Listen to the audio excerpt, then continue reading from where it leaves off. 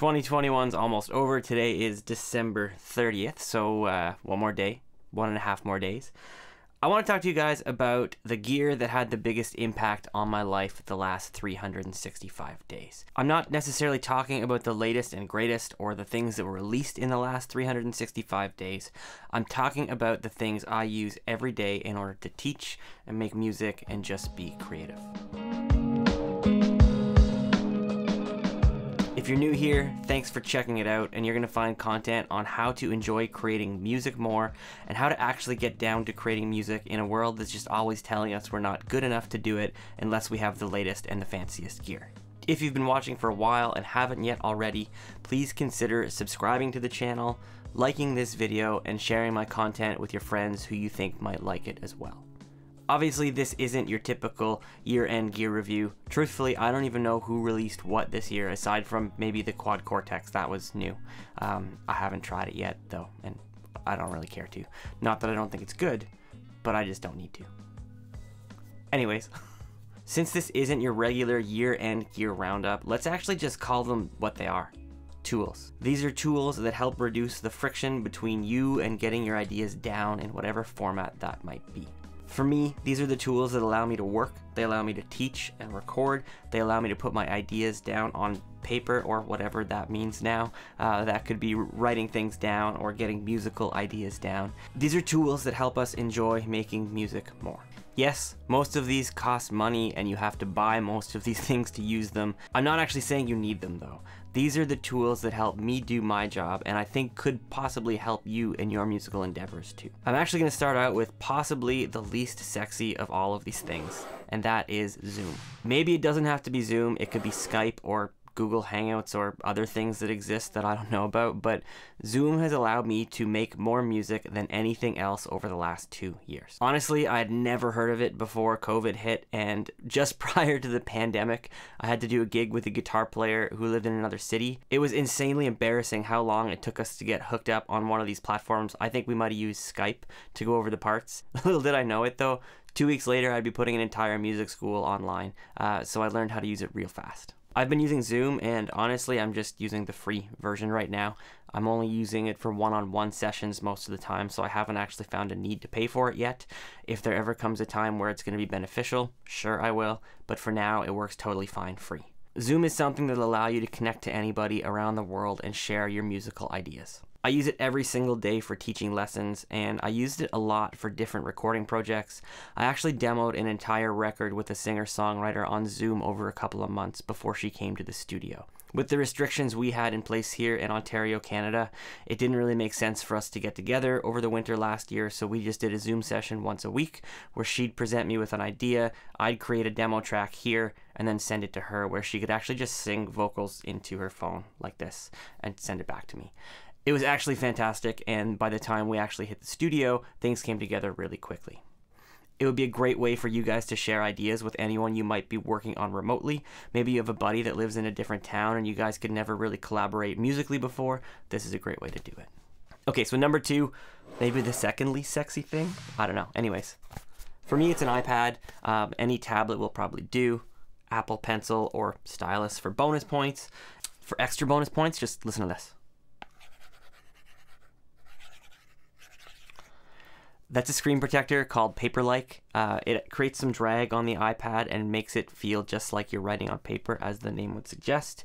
I didn't know about this until a friend pointed it out to me. When I first started writing out different things on my iPad for students or for myself, I found it really tiring writing on the glass, and my already illegible handwriting was just, it was basically not even English at that point. So I use this every single day, as much as I use my computer probably, and as much as I use Zoom. Anytime I'm on Zoom, I've got this hooked in because I can share my screen with whoever I'm on Zoom with for chart writing or anything like that. I use a program called Fourscore that I got years ago to just store all my digital sheet music. I was just scanning PDFs in it, and now I actually write everything out in it. It's got some cool features like ruler and highlighters. You could use any kind of note-taking software on any of these things though, and it would do the job. The bonus of 4 scores that it actually has a way to categorize your set lists and your songs into whatever order you want. It's also really easy to back up. I actually keep a backup copy on Dropbox all the time, so wherever I am, I take this, for charts for gigs if I need, and if something ever happened to this, I'd be able to access my charts still anywhere in the world. Okay, so coming in at number 3 on my list is Guitar Pro. I'm not sure what version they're on now. I have Guitar Pro 7. I think there might be one more now. Either way, having some sort of sheet music software is really, really important, at least for me. I use it both for learning things for myself and for teaching. I like transcribing things into it for students, and also sometimes I'll even just download ones right from Ultimate Guitar and manipulate them into however I want it to sound for the student. What's really awesome is when they have the program, they can take the same file, they can listen back, and they can loop things. It's really, really, really great if you're trying to build up some speed or learn more difficult passages. Something else that's great too is if you're already using a DAW, which we'll talk about later, you can actually export MIDI files right out of Guitar Pro, and you can open them in whatever DAW you're using to create a backing track. You can manipulate the speed from there, you can change the sounds of the instruments, and all kinds of really cool things that can actually help you to learn to use your DAW better. Personally, I like to transcribe things when I learn them, and often I'll do it in Guitar Pro for an extra challenge. It really keeps me on top of my sheet music knowledge and on note values and all kinds of things like that. So if that's something you're struggling to learn, this might be a really good place to start. Number 4 on my list is some kind of DAW. If you're unfamiliar with that term, DAW stands for Digital Audio Workstation, aka recording program. It's somewhere you can record tracks, both MIDI and audio, and it's just a really, really great thing to incorporate into your day-to-day musical life. For me, it's something I didn't actually really start digging into until just a couple of years ago, which is relatively recently in the grand scheme of my musical world. I was always really intimidated by the idea, and I thought you had to have a whole education to know how to use that kind of software or dedicate all kinds of time to it that I didn't think I had. But as soon as I started using it a little bit every day, I was really, really surprised how quickly I picked up on it and how beneficial it was. For me, what made the biggest difference was actually being able to record myself in time with the metronome and other tracks and have things sound really, really good for when I was practicing. I liked it better than just playing through an amp, kind of being, annoyed that I couldn't get it to sound how I wanted it to, and then having music playing through a different device or a different program. For me, it's a really great way to kind of just do everything all in one place. You don't have to go all out and get Pro Tools and, sell your soul every month to have the best of the best. I use Logic, which was a one-time purchase as long as this version is good, but there's also all kinds of good free options out there. If you're on a Mac, I would suggest starting with GarageBand. It's really, really good for a free program and definitely has everything you need in it to get started. If you're on PC, I'm a little less familiar with that world, but I know that Cakewalk BandLab is a free option that's pretty good, and I've had a little bit of experience in it. And then most other companies offer some sort of a light version. If you already have an interface, you probably have a light version of some kind of software that came with it. A lot of the times, you'll just be limited to how many tracks you can have, and different things like software instrument availability, etc. Don't get too hung up on Pro Tools versus Logic versus Reason versus whatever else is out there. Just pick something that works for you, that's free or in your budget, and get started. If you're already set up in a DAW and working away in it with your guitar, the next thing I suggest is getting a MIDI keyboard. They're relatively inexpensive. You can get things as big as this or up to like a full 88 key weighted situation. I use a 49 key keyboard. It fits nicely under my desk and it does everything I need it to do. I'm not a piano player, so for me, it's just about mapping out different ideas, either on drums or other instruments, and it's also taught me a lot about the piano. I no longer have to count the notes to get to wherever I want to go, usually, and now I know how to play basic chords too. So I use it for filling up different recordings or for programming different instruments. For a lot of my students, I suggest they start by trying to make their own backing track for a song they're learning, and it can be as simple as a really basic drum beat and a bass pattern just playing root notes underneath the guitar chords. That way you have something to play along with that's not just the song. You can vary the speed, you can change the key if you want to, and eventually you can start to add in more instruments as you get more comfortable using the MIDI keyboard. This might seem silly because if you have a computer, you definitely have some kind of a mouse or a keyboard, but I think it's worth talking about. The biggest features on it for me are being able to pair multiple Bluetooth devices to it, which I thought was maybe kind of silly at first because I just wanted to use it with my computer, but I've been able to pair it with my phone and with my iPad. So if I'm just like hanging out in the living room and I want to write a script for a video or make some notes or do anything for lessons, I can just pull out my iPad, I just click a button and it syncs to my iPad, and then I can start writing in whatever program I have on there. The second thing I didn't realize I missed so much was having backlit keys. I have that on my laptop and I never had it on a keyboard until now, and this one came with that. So when I'm working in the dark in the evening and I want to keep the lights down and, you know, create kind of a mood or an atmosphere, I can see the keys really well, or even if it's pitch black, I can still see what I'm typing. As far as mice go, I just suggest try a bunch of different things until you find what you like. I just settled on a Logitech trackball. I really like that it's wireless, and this one's really cool. It's the latest ergonomic one where you can actually adjust the angle on it.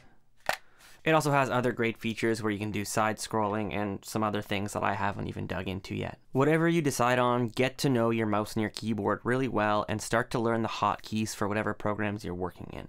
It's something that is kind of awkward at first because it's maybe easier to go click, although in the long run, if you actually learn how to use those keys or the mouse strokes, you're going to make your life so much easier down the line. Okay, let's actually get into specific guitar related things. One of the most important things I think you can have is some sort of modeling device. Now this doesn't have to be crazy or super expensive. I use a Helix and an HX Stomp just because that's what I got used to. It's probably the thing that changed my life the most when it came to practice or recording or just everything music in general. I was able to have sounds I loved at my fingertips in a box this big that was always plugged into my computer. I never had to dial in an amp and worry about being too loud or mic a speaker or anything like that. The biggest impact it had was just on my practice. I wanted to practice more because it sounded good and I had so much fun using the unit. Something else I love about the Helix or the HX Stomp, anything in that world, is that it acts as an interface. If you don't already have an interface, you can get really great sounds by just plugging the device in USB to your computer and then working in the DAW with just the unit. There's all kinds of other things out there you can choose from that are really expensive, like Kempers and Axe Effects, etc. Don't be afraid to go for something less expensive. I know the Headrush units are really fantastic, or even just something like GarageBand amp modeling. All that stuff has come a really long way. If you have a decent computer and a way to plug into it, you're going to be able to get some pretty awesome sounds using plugins. This takes me to the next item, which is an interface. If you don't know what an interface is, it's essentially like the control center for everything you want to do musically. It's got inputs and outputs on it. So a lot of the times they'll have possibly two inputs where you can plug in 1/4 inch and one XLR, or sometimes two XLRs with 1/4 inch jacks in them. It's just a way for you to get your guitar or a microphone into the computer, and then it's got outputs to go to your speakers or your headphones to be able to listen back. I'm using the Universal Audio X4, which is probably overkill for most people, and maybe even overkill for me. I wanted to just have the 4 channels so that I could have different things plugged in all the time and just press a button to switch between them instead of having to fuss with plugging cables in and out. There's so many good options out there for under $200 that will get you hooked up to your computer and being able to plug in your guitar or your microphone. Okay, so you've got an interface, and now maybe you want to plug something into it like a microphone. If you don't already have a microphone, a good place to start would be a dynamic microphone like a Shure SM57 or an SM58. The great thing about dynamic microphones is they pick up what's close to them the best and reject a lot of the noise around them in the room. So if you don't have a treated room, it's going to sound a lot better. And also they're generally a little bit cheaper. You can use this kind of microphone for literally everything. It could be for singing, it could be for just recording your voice or, you know, sprucing up the audio on your Zoom calls, or you could just go ahead and mic your acoustic instruments with it too. Now, you might hear people telling you have to use a condenser microphone on an acoustic instrument, or that maybe it's superior to a dynamic microphone, and I don't think that's really the case. Whatever microphone you have at your disposal is the best one. Item number 10, the last thing we're going to talk about today, is having monitors or headphones. Honestly, it doesn't really matter. You just want to have something to listen back to your music on that sounds pretty good. They both have their pros and cons. I like having the option to use both. However, if you were just going to have one to start off, I'd say just get a decent set of headphones. My preference is something closed back. These are the 2 sets I have handy. One's an Audio Technica and one's a Blue. They're both awesome because they're closed in so that I don't get a whole lot of bleed when I'm recording. They're really comfortable and I can wear them all day. Honestly, anything will do if you're just getting started. The benefit to monitors is that you can listen to something back in the room with multiple people, and maybe it's just a little bit more comfortable long term. I like to use my monitors when I'm recording electric guitar so I can take my headphones off and just be comfortable in the room. Also, they're really nice to have just to be able to play back your songs or listen to anything or watch anything on your computer. Again, with either monitors or headphones, I don't think you have to break the bank. Also, bigger isn't always better. I have a set of 5-inch monitors back here that were really reasonably priced. They're Yamaha HS5s.